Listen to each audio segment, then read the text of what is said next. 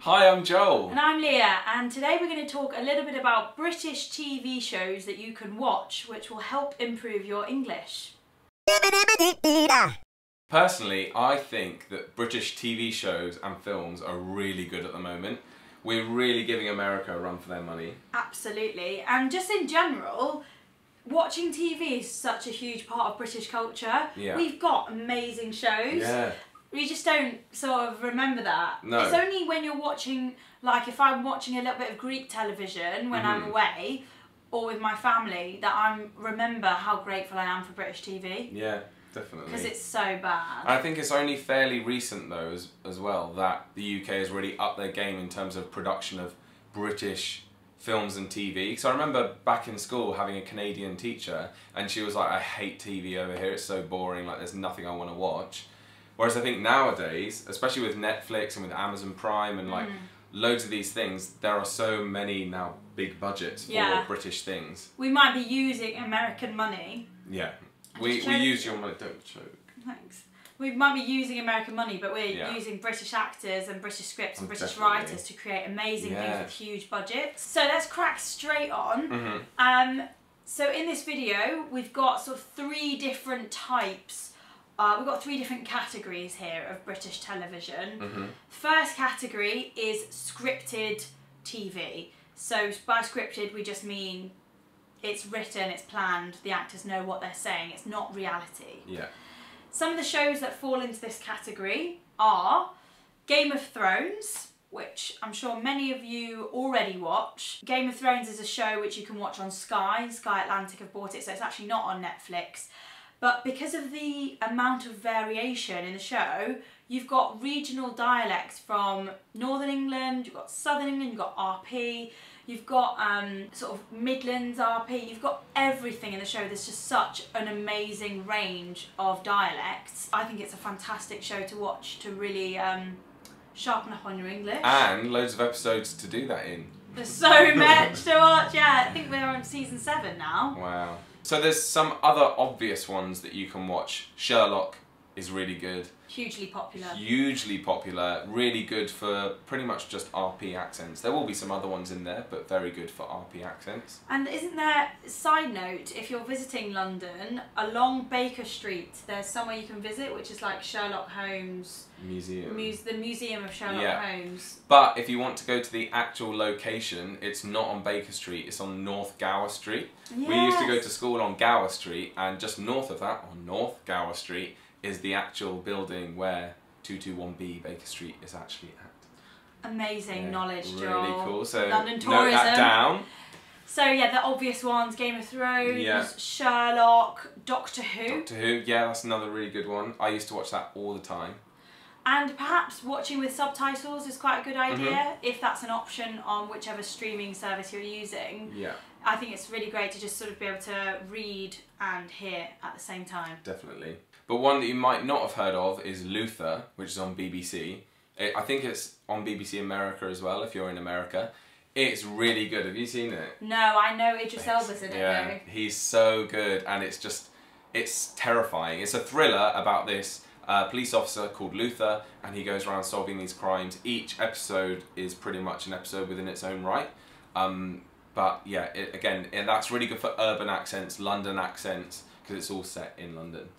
Amazing. That's such a good range of stuff. Yeah. So moving on, we've got loads of comedy in the UK. We've also done a video on British comedy in sort of contrast to American comedy. You can click on that in our end card and we'll link it below. Yeah. But some of the comedies that are really helpful for listening to English accents are The In-Betweeners is a really great TV show in the UK that also got made into a feature film. Yeah, two feature films, yeah. Really funny, about a group of 4 British teenagers that go through school and they're just sort of like your classic English lads. Yeah. They're not quite children anymore, but they're not adults, hence the name In-Betweeners. So I think it gives you a really accurate view to how young people in the UK speak and interact with each other. It's great for culture and just for English banter. But I'd say watch it if you're, I think, over 18. They'd probably say over 16. But yeah, it's not it's quite rude, isn't it? It is quite rude. So if you're a young viewer, don't watch The In-Betweeners. No. Similarly to The In-Betweeners, you've got shows which are also sort of comedy and British and fresh and new. Peep Show, IT Crowd, Phone Shop, Fried, all made by BBC or ITV. Any of these shows, all really great to watch if you're into comedy. Yeah. So within the category of comedy is the subcategory of classic comedy, which is, I'd say, comedy shows that were made sort of between 20 and 50 years ago. Yeah. Personal favourite of mine, two of my favourites. Firstly, Fawlty Towers, which I know you love as well. Amazing. Really funny about a hotel in Torquay in Cornwall and how it's just managed by a complete idiot. It's hilarious. Isn't it? It's so worth watching. Yeah. Just go and watch it if you're interested in. You don't have to be interested in old stuff. It's just so funny. You'll laugh your head off. It's really good. And another one that I watch all the time with my family is The Good Life. Did you? I thought you were going to say Vicar of Dibley. No, I used to watch Vicar of Dibley, and I still do love it. I watch it at Christmas all the time. Yeah. But The Good Life is also really funny. Just about two different couples living next to each other in a suburb of London, in Surbiton. One's really posh, and the other one's more down to earth, and they have a small holding, and they're like really countrified, and they're friends, and it's just really funny. That's brilliant.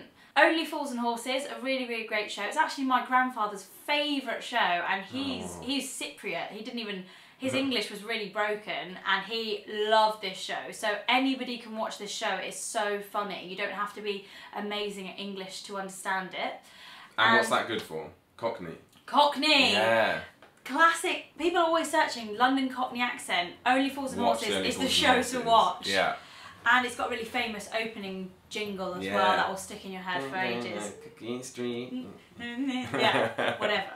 Another show is for RP, Ab Fab, which is like an episodic seasonal show, but also been made into a film very recently. Although the film was not highly regarded, it wasn't rated very high. I still haven't seen it. The actresses in it are hilarious and both RP, so worth watching. And the last category is reality TV / soaps. So firstly, soaps, to get that out of the way, are kind of seen as like lowest of the pecking order in entertainment in our country. So the first one is Emmerdale, which is set in Yorkshire on a farm, village place. So it's good for northern accents, as well as Coronation Street. That's good for sort of Manchester accent rather than Yorkshire, which is Emmerdale. EastEnders is London East End, EastEnders. What other soaps are there? Hollyoaks, is that up north as well? That's north, but I think they have quite a few southerners in it as well, so I think it's a good mix. But that's mainly for younger people. Hollyoaks. So if you're young, you'd probably enjoy Hollyoaks a bit more than the others. EastEnders. I don't watch any soaps, and I know you don't really watch any either. No. I'm not really... But what we do watch is reality TV. We're all guilty of watching this. So reality TV is obviously shows like Love Island is really popular right now. We're guilty of watching that. It's where people are put on an island and they have to fall in love with each other to win it. It sounds so bad, but it's really addictive. It is. I don't normally watch that much reality TV. Like Big Brother is another one. No, don't watch it. Don't like it. Even The Only Way is Essex, I don't really watch that. Made in Chelsea. Made in Chelsea, don't watch that. But for some reason, Love Island, I'm just so addicted to it. I absolutely love it.